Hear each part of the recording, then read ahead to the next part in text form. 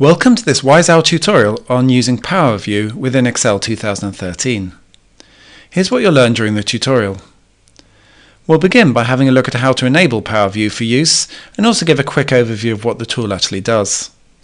We'll look at creating the data model used for the rest of this tutorial and then look at how to create and use tables, text boxes and images, and cards and matrices, including a look at how to drill down in data. And finally, we'll have a look at how to tweak Power Pivot data model settings to make it easier to create Power View reports. So let's get started. Before we begin looking at Power View in detail, I thought it would be useful to have a quick overview of what it is and does, so you can decide for yourself whether it's worth investing more time in this product.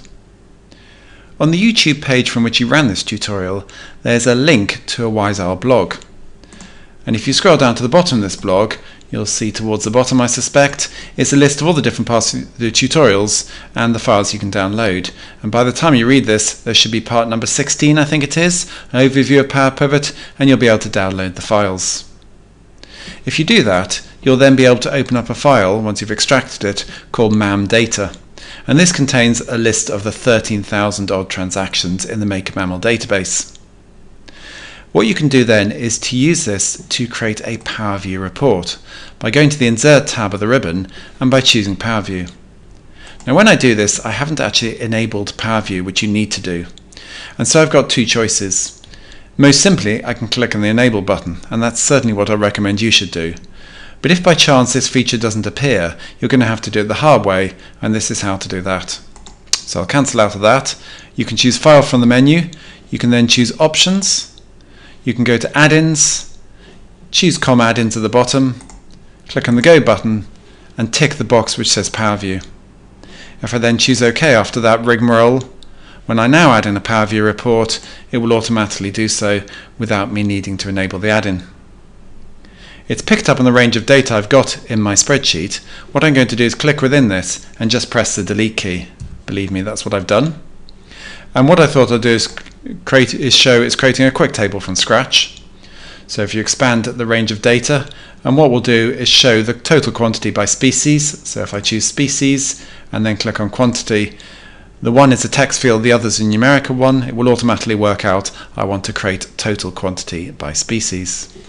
I can click on the column heading once and then once again to sort it into descending order to show mammals is the most popular species. And then I could drag this table into the middle of my report to make it look a bit better. I could add a title. Total sales by species sounds good to me. And then click off that. If I want to format my title, I could click on it and go to the Text tab and change the font to perhaps slightly smaller. It's a bit in your face there, and underline it. I haven't actually got it selected, so I'll just repeat that, and that should format my title.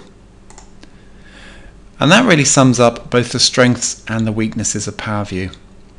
The strengths is that it was very, very quick to create that report, and it's integrated as just another tab within my Excel workbook. The weaknesses, as you saw from the brief bit of formatting I did, is that it's not very easy to add things like borders and fonts and shading, so it's quite limited in how you can get Power View reports to look on screen. Although in the first part of this tutorial we used Power View without an underlying data model, nearly always you'll have one. And so what I'm going to do now is very briefly show how to create the data model we need for this example in Power Pivot. For regular viewers, you might like to skip forward 3 minutes in the video. I've got a blog which is linked to from the YouTube page carrying this tutorial. And if you scroll down it, you'll see it gives you an opportunity to download the SQL Server script to generate a database. If you run that script in SQL Server Management Studio, it will create an MAM database. What we're now going to do is create a data model based on that. To do that, if you go to Power Pivot. Now if you don't have the Power Pivot tab available to you, you need to enable it in Excel 2013, and you can do that by choosing File Options, going to Add-ins, going to COM Add-ins, going to Go, and making sure you tick this box. But we've got it available, so I can click on the Manage button. I did say we would go quickly through this, and what I'm going to do is link it to a database. It's SQL Server. In my case, it's in a named instance called SQL 2012. Yours will be different, and I'm using Windows Authentication. I can then pick up in the database I've created called MAM and go to click Next twice and choose the tables I want to link to, which are Animal Calendar Center, POS Product, Region Species, Store, Town and Transaction. And for each of those tables, and this is a tedious bit both of the video and actually of doing it yourself, if you could get rid of the TBL. What we're doing is giving our tables friendly names so that they're easier to use and refer to. And because I've done this throughout the rest of this tutorial series, I think it might be confusing if I didn't do so now. And hopefully I've ad-libbed sufficiently to give myself time to cover that up. If I then choose Finish, it will import all the tables of data. And if I go to Diagram View, you'll see all but one of them are linked together. You can click on this symbol to show them all. The exception is a calendar table, and what we need to do is to link that to the POS table by dragging the POS date onto the calendar date and then releasing the mouse button. And what I can now do is go back into Excel, and I'm good to go for creating my Power View reports. Having created our data model, it's time to create our first Power View report. You can do that by clicking on the Insert tab and choosing Power View. In the first bit of this tutorial, you learned how to make sure this was enabled, so there should be no problem. It's created another report, it's called it Power View 2. What I'm going to do is rename that and call it My First Report, although strictly speaking, I guess that isn't actually true. The first thing you might like to do is to create a visualization. You can see it says in faint letters there, to build a data visualization. What we're going to do is group by the species name, so I can expand my table. I wish I'd hidden some of these tables from client view, but never mind, it's a bit cluttered. I'll choose the species name, and what it will automatically do is create a table based out of that and assume I want to group by species name. I also want to group by the year, so I'm going to choose from the calendar table the year column. Now on this occasion it doesn't do that, and there's three ways we can see we've got a problem. One is that all these figures are the same. That surely can't be right. The second one is that it's suggesting we need to create relationships, which we don't. And finally, next to the year symbol is a little sigma sign to show that it's aggregating this data. It's summing all the years together. To change that, you can click on this little drop arrow. One of the things you learn in Power View is that most of the changes you make are done most easily, instead of by clicking within the main body of the report over here, by using the rather thinner panel on the right hand side. So if I want to change what I'm doing with the year, I actually don't want to summarize it. Not sure that's actually a very meaningful description of what I want to do, but if I choose that option, you can see it's now grouping by the species and by the year. Now what I actually wanted to do was to sum the quantity. What else? So I can choose the quantity from the transaction table, and it will automatically show the correct results. So that's how you can create a basic visualization. Let's have a look at some of the things you can do to it. If I want to get rid of the quantity column, this is a fairly typical Power View problem. I right click, and no matter what I do, I don't think there's a way to delete the column. Instead, you have to do it using the panel on the right hand side, and what I can do is click on the arrow to the right of that and say I want to remove the field. Now one of the things Power View supports very well is the undo tool, so I can press Ctrl Z and it will put it back in again. I'm not actually sure whether there was a mouse pointer way to do that. If I want to move my table into the middle of the report, I need to get this symbol visible. It's like a pointy hand. So you need to be on the edge of the table or the visualization, and then you can click and drag it where you want it to go. As I mentioned before, you can sort by a column by clicking on the top of it. The little tiny blue arrow changes to show which way you're sorting it. If I want to resize a table, you need to get this double-headed arrow. I can then click and drag. When I decide I want to revert to the previous size, I can just double-click and it will automatically set the borders of the visualization to the default ones. You can click on a table and click on this little symbol, which will pop it out. And what that will do is bring it to the forefront so that you can see it in its entirety. When you finish looking at that, you can click on this little symbol, which will pop it back in again.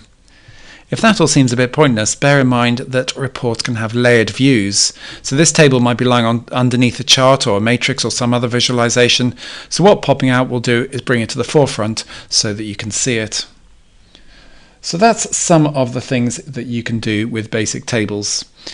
If I want to get rid of my table, you need to click anywhere at all within it and then just press the delete key. I can also right click and choose cut. And when you want to revert back to having the table visible, you can click on the Undo tool or press Ctrl-Z. The Undo tool is a very important feature of PowerView when you're making quick changes. So that's how you can create simple tables. What we'll do now is look at text boxes and images. What I'm now going to do is add a title for my report and add in it background image maybe as well. Now I've got a perfectly good title here, but being perverse, what I'm going to do is actually get rid of that by clicking on it to select it and pressing the delete key. Again, you'll have to believe me that I've done that. And what I'm going to do instead is to add my own text box in. It'll work just the same way. To do that, I can go to the PowerView tab if not already there and choose to add in a text box. My text box will say total sales by species and year, and then I can resize it by clicking and dragging on this edge of it. I want it to be in the middle, so I'm going to have to get the pointy hand symbol and move it there. And then on the text tab of the ribbon, with this selected, I can center it horizontally and vertically. I can underline it maybe. I can make the font bigger either with the drop arrow or by clicking on this drop arrow. I think I've actually gone the wrong way there. What I don't seem to be able to do is to make it bold. Even when you click on that, it doesn't actually make any difference. So that's how you can set a title. What I now want is an image. And to do that, I'm going to go back to the PowerView tab and choose to set a watermark image on the background of my report. You can do that by choosing Set Image. I've got one here called Make a Mammal. What this comes from is a website called Mr. Nussbaum. It's called the Elephant Wolf Girl, and it consists of the head of an elephant, the torso of a girl, and the hind quarters of a wolf. And it says mercifully it's very rare, just as well I should think. But back to the subject in hand. So there's my watermark. I can do a couple of things with this. I can change the position, so I can choose to stretch it. Not a good idea. I can tile it. Ugh. Or I can center it, which is how I began life. I can also set the transparency. 100% transparency isn't very exciting because I can't see anything, but maybe 90% would give a faint outline and be acceptable. Having said that, I really don't like that image, so I'm going to remove it. Maybe what I want instead is the same picture but as a discrete picture at the bottom right corner of my report, and I can position a picture anywhere I want by clicking on Picture and then choosing my picture. I can resize it in the usual way, and with a pointy hand symbol I can move it where I want it to go. But again, I'm not that keen on that either, I'll be honest. So what I'm going to do is to get rid of it by clicking on it and pressing delete. The next thing we'll look at is matrices and cards, but probably in the reverse order. I've got my visualization here. If I click anywhere on the background of the report, what I want to do is add an additional grouping column. What I want to do is group by region, so I'm going to expand the region table and click on the region name.